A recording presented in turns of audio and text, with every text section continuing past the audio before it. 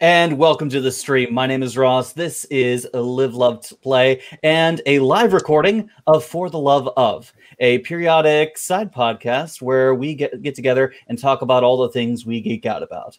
Joining me today are a couple friends from the Real Supergeeks podcast, Sunsail. Hello, everybody.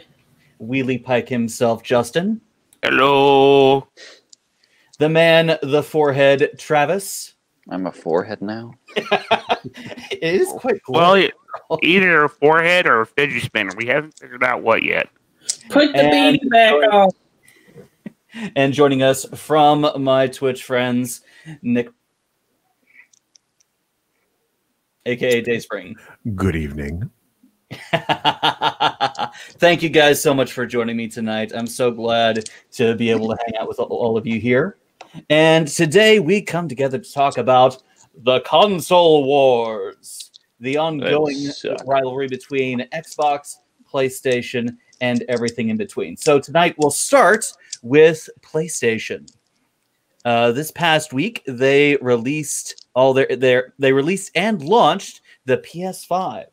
First, releasing their two separate console versions, the big pre-orders at least, disk drive and everything else, 4K, 8K, ray tracing, and all the other bells and whistles you'd expect from a new gen console. And it's slimmed down, but no less capable, all digital version. So, what did you guys think about the PlayStation? Let's start with you, Nick. As is with everything else that tried to get released this week, I think all of the big tech companies need to get their act together in regards to preventing bots and scalpers and preventing, the influx of, servers crashing, because Newegg was having trouble with some stuff that they were doing. I know all these other places were just getting swamped. So unfortunately, I would love to sit there and say that, technology wise, good, bad, or otherwise yet. But from just from an availability standpoint, it was absolutely, this gen is probably one of the worst launches that they've had because nobody can find it. Nobody can get it because they're all ending up on eBay somehow. Oh yeah. They definitely messed up as far as the pre-order fiasco is concerned. I actually watched the PlayStation 5 presentation, and they straight up said pre-orders will start tomorrow, and retailers decided we're gonna start pre-orders today, and it was very much just this. I remember a video from Young, just going into detail on this whole fiasco, because apparently, PlayStation, or Sony, I should say, promised that they would have, they would give out ample notice to the people who wanted a PlayStation 5 and wanted to pre-order it, and they said, hey, just register here on this site that we're giving you. We're going to send you an email, and you will know when everything is going down. And people went to this, and they lowered their guard because they figured, okay, I'm in a safe spot. I'm going to know when all this is happening. And they weren't safe. I mean, Sony they blundered this incredibly. I'm actually kind of shocked at it because they actually had a very good they had a pretty good run with the PlayStation 4. I figured they'd be on their game here, and they just they've dropped the ball. You would think because Nvidia last week had their launch of the 3080. So you would have thought that, knowing that they were having a launch this week and looking at all of the trouble that Nvidia had with Newegg and Amazon and their own web stores and everything, that would have been, some form of indication that we're going to get hit and it's going to come in hard. And it doesn't look like they sat there and learned from, everybody else, to start. And from what I heard, PlayStation 5, they cut down production from 15 million to 11 million units for by I'm trying to remember what the actual when that date was, if that was by the end of 2020 or not. But they cut down the amount of available units, so that right there is auto-inflating the need because the supply is going down. So it'll be really interesting to see what happens. Prior to the start of the show, you were telling us about how bots were doing a lot of the buying up, and you shared an interesting anecdote about what some people are doing to combat that. You want to share that with the? Oh, sure. So there was a lot of evidence. Now, NVIDIA said that they are going through a lot of their own cards. So just to kind of back it up, NVIDIA launched their 3000 series graphics card last week. They're talking like major levels of performance for, the previous gens tiered down pricing. So think of it this way. You've got a 3070 that has the 2080 Ti performance for $500. The 2080 Ti was a $1,200 card. So just from a paper standpoint, the desire on this was massive. You had a lot of people kind of being able to get in there and get that kind of performance. They said, okay, as of 6 a.m. on, I think it was Thursday of last week, we're going to go through and we're going to open up pre-orders. And they did the exact same thing that Sony did. We're going to auto notify you when everything goes live. I was sitting there watching the NVIDIA page. It went from 6 o'clock Pacific time to 6:01 Pacific time. It went from coming soon to sold out. They got hammered. Yeah. And then, so all of these bots, so there's a couple of sites that are out there, and what they'll do is they run these scripts and allow people to sit there and buy 5, 10, 15. I had heard reports of somebody got to buy 40 of these things. Jesus Christ. $700 card, 40 of them. Then they go and they turn it over to eBay and say, okay, well, we're going to take this $700 card and we're going to sell it for $1,200 or more. So somebody sat there and came through and said, you know what? If you want to use bots and kind of take that from the actual gamers and the ones you want it, I'm going to do the opposite. So this guy wrote a script that would go to eBay, create fake accounts, and automatically bid up the prices of all of these cards. So it's not unusual to see something like a 3080 going for $30,000. So they Jesus Christ. They want to play dirty. Gamers are going to play dirty. So they did. So if you actually go through, you'll see there was one. Somebody said that it actually sold for $70,000. I certainly hope not. Yeah, I hope no one was that dumb. But people are sitting there going, they're trying to. I mean, the demand on it is stupid. I happened to browse through it just before we got on. People are selling just a picture of the graphics card, trying to sit there and bait some of these guys into it. Like it's really something. You would think these companies would have the foresight to put in protection for limit 1 per customer. You would think that would be a common sense strategy to put into their script, where they go by IPs and just make it to where once you hit sale, that's it. You can't touch it for 24 more hours. At least on the initial run, right? I mean, It's not that hard to script in, and I mean, any web IT person with half a brain can do this stuff. Justin, what are your thoughts on the PS5? They dropped the ball big time. What about the console? I mean, the console looks beautiful, and I mean, hopefully they can get their act together and get the supply back up, because I mean, it looks great. It's going to be a popular console. I mean, consoles this year are just jam-packed with performance. Son, we haven't heard from you yet. What do you think? I'll be completely honest. I feel like the PlayStation 5 is going to make me run test chambers and give me a portal gun. I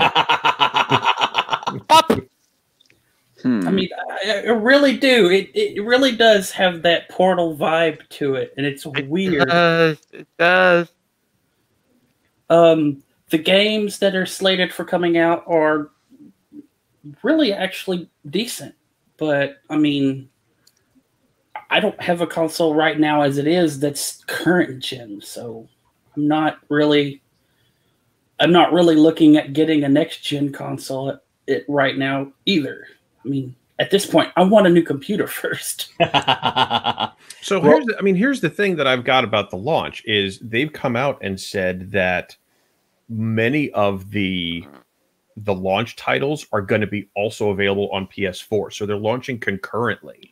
Oh So, man, sorry, I'll let you finish. No, I mean it's interesting because they said that Spider-Man is going to launch concurrently PS4 and 5. I think they also said that God of War, when that comes out in 2021, is going to be concurrent, and Horizon Forbidden West is also going to be a concurrent launch. So they're putting out launch titles on 2 separate platforms at the same time. I mean, I get some of it because they're also saying if you buy it for the PS4, you'll get it for the PS5, which is really nice. They're taking from Microsoft's, play anywhere type of mentality, where if you buy it on smart PC, delivery, you can play it on Xbox. Good. But I think that they are shooting themselves in the foot a little bit by, reducing, because I bought a PlayStation because I wanted to play some of those games because they weren't coming to PC. Little did I know that half of those games that I wanted to play came to PC 6 months later. But well, in the case of a few, it took a couple years. They're automatically from the get-go saying that when these games come out, they're going to be on PlayStation 4 and 5. What incentive do I have to go out and drop money on a new console if I can use the one that I've got to play the games that I want? Well, this is prettier. This is actually something Sony has done for a while in between PlayStation generations. The first couple of launch titles, even being anticipated, have always kind of been dual released in a new console cycle, because they usually maintain support for the old console for going on a couple of years. Now, I believe that they've started scaling that back for the PlayStation 4 specifically, but they're still going to maintain that kind of dual release ethic. Well, let's look at the releases for the PS5. We've got Marvel's Spider-Man, Miles Morales. Dayspring, I know you played Spider-Man. I own it. I haven't played it yet, but this excites me. I love the character of Miles. So, what's that, Travis? I said you should play it. I plan to play Spider-Man. Time.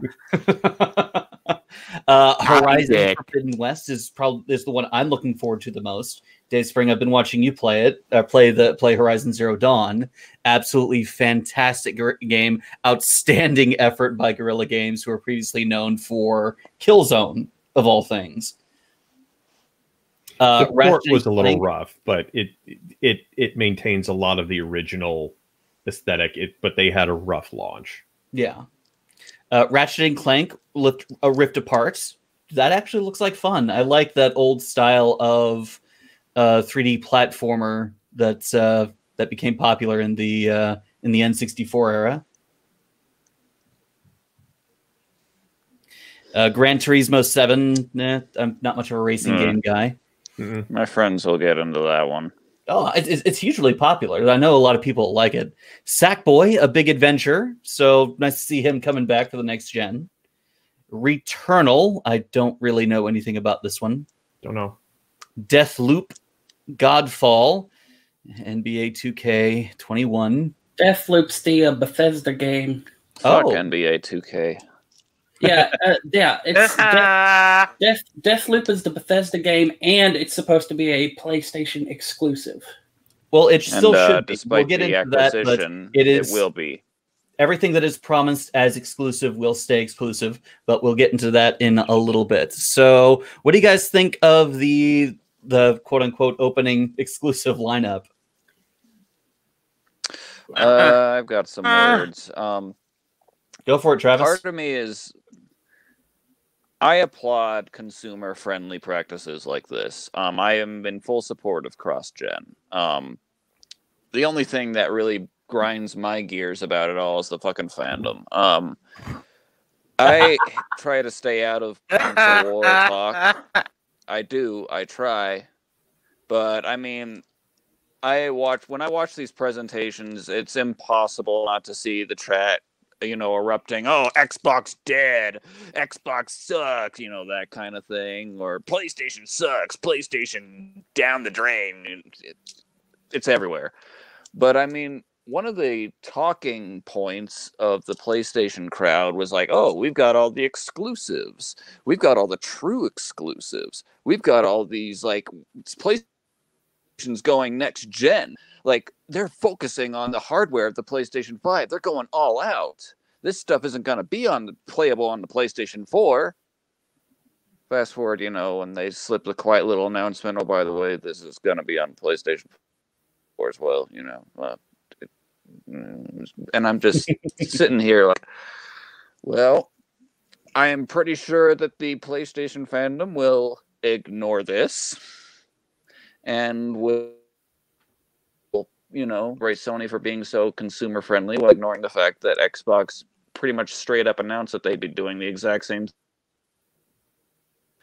I also can't help but find it very funny that a lot of PlayStation exclusives are coming to PC now, and that was one of the big talking points of the PlayStation fandom as well. Xbox has no true exclusives. They're all on PC. Why should I get an Xbox? It's like, oh, shut the fuck up. You guys are just... You can't win with them. You can't win with them. Interestingly enough, the reverse happened when what we talked about, what we're going to talk about later with Bethesda happened. All of the PS4 fanboys and PS5 fanboys started losing their minds because they're going to take away Deathloop. Okay, sure. Now you know how it feels to be, run around by another fandom, huh? Any parting thoughts for the PlayStation? I got one. So from a technical standpoint, because I think that's kind of where you were trying to lead us, and we really kind of went elsewhere. Yeah. Well, the release is the most recent thing, and that's what's on our mind. From a technical standpoint, I think they are on par with where the Xbox is. They are both roughly able to, hit the same frame rates. They're both able to hit the same resolutions at those frame rates. I think that the big thing that I've got, form factor is an issue. So PlayStation 5, you can put on its side, which is fine. It'll run. Whereas Xbox kind of, they're getting themselves out from being able to kind of put it into an entertainment center. But from a technical standpoint, they are doing, I don't want to say next gen stuff because everything is next gen with this thing. But one of the things that they're doing is a way that NVIDIA is also doing with their graphics card of being able to kind of stream textures and everything, bypassing the CPU, putting it straight into the GPU memory and getting it to run there. NVIDIA is doing the same thing. So what it does is it frees up the CPU to do other things. So much like has always been the case with consoles over the years, the first games are not going to take advantage of it. They're going to be okay. Then as time kind of goes on and people start developing for it and people start really kind of pushing the hardware, you're really going to see some lookers. And then as TVs kind of move on, 4K 120 is kind of the standard right now. 8K, I don't think we're ever going to see, as a mainstream thing, because if you think about it, 4K is for 1080p screens worth of pixels. 8K is 16, if my math is right, 16 1080p screens worth of pixels. It's a lot. Yeah. And we still can't see Amy Wong's lewd tattoo. Yeah. I got that reference. So nice. From a technical standpoint, I think PlayStation is in a good spot. I think it's an interesting form factor. I think it looks good. I think they've got a lot of, the idea around we're going to push hardware. They're using AMD for stuff, and AMD has been a good partner for them. So I think it's going to be a little while before we see some games that really kind of push that hardware, but I think they're in a good spot. Of the two, which one, if you're going to get one, which one are you leaning towards, the standard or the digital?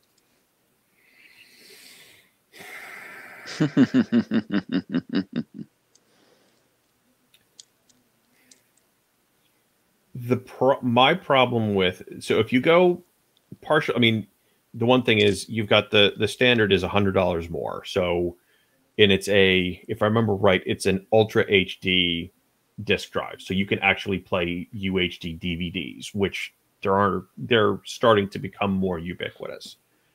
Is that worth $100? Well, if you look at like eBay and whatnot, or Amazon, you're looking at $200 or $300 for a UHD drive. So that right there is just a start.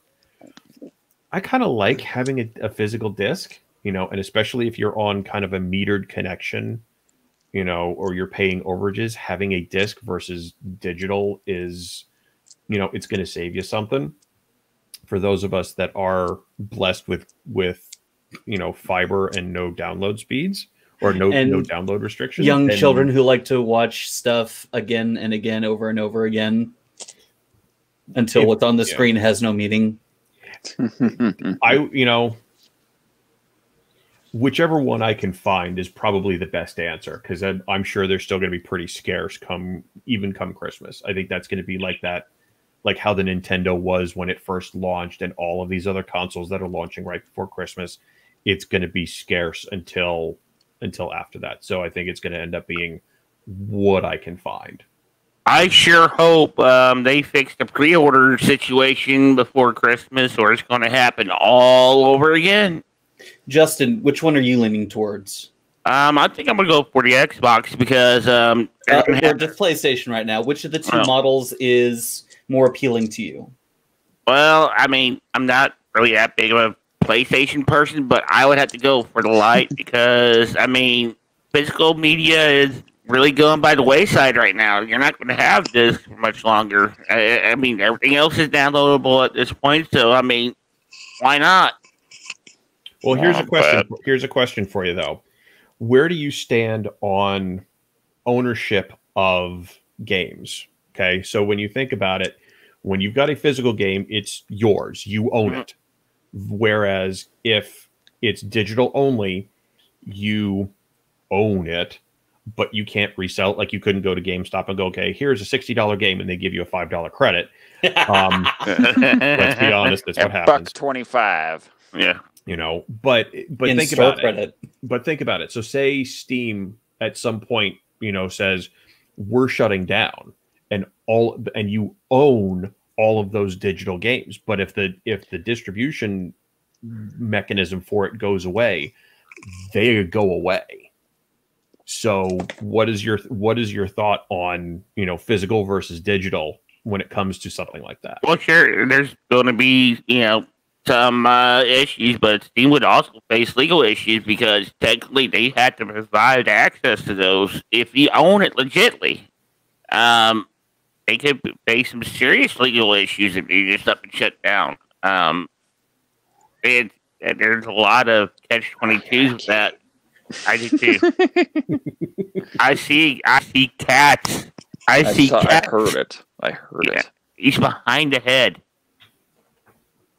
I'll say this: for your Steam analogy is somewhat apt, but also somewhat incorrect, because as long as you have the game downloaded on your computer, you actually have the game on your computer. Unless it's like an internet connection based game, you can play it offline on Steam, or unless it's connecting to whatever game company it's run through as an online source instead of through Steam. Stadia. Here's the problem with most games now, though. Most of the games that are coming out are going to require some type of connectivity for verification reasons, or you have to have online accounts. This is a wonderful topic, but we're way off. The train took us. I'm sorry. Of the two consoles, which one are you most interested in? The Lite, the discless or disc version of PlayStation 5? Son? I would probably have to say the disc version. I mean, sure, you're getting the, if you get the discless version, cool, you can download all your whatever the stuff. But like, these consoles are always marketed as entertainment platforms, not just gaming consoles. I want the disc tray to stick my HD DVD in and watch a movie. Agreed. So that's where I stand on it. Travis? As far as PlayStation 5 is, I'm going to take my time before I make any kind of decision like that. I'm probably going to lean towards a disc drive because I'm an old school man who prefers physical media, but right now I have little to no incentive for a PlayStation 5. People will boast about the exclusives, but almost none of them really interest me. They just don't reach me, and I don't know. I wish PlayStation the best of luck. I have a feeling they're going to have a really good holiday season, but yeah. When I get it, if I get it, because the one exclusive I used to buy it for is coming to Xbox finally. It'll probably be disc drive and if I get it. I'm still not overly fond on how it looks. Especially with some of the leaked photos that have come out to actually like showing it in real life and not renders. It's like, Jesus Christ, this thing is thick. Bit too much modern art for you. Too much modern art. As for me, I'm actually leaning towards the digital version, since I have a PS4 Pro that is still pretty beautiful when it runs its games, as many of you saw when you hung out during my Death Stranding streams. So I'd get that as a supplement to my PS4. So unless something happens to that, I don't see myself getting the disc version. And with that, I think we'll wrap up our PlayStation segment of the show and move on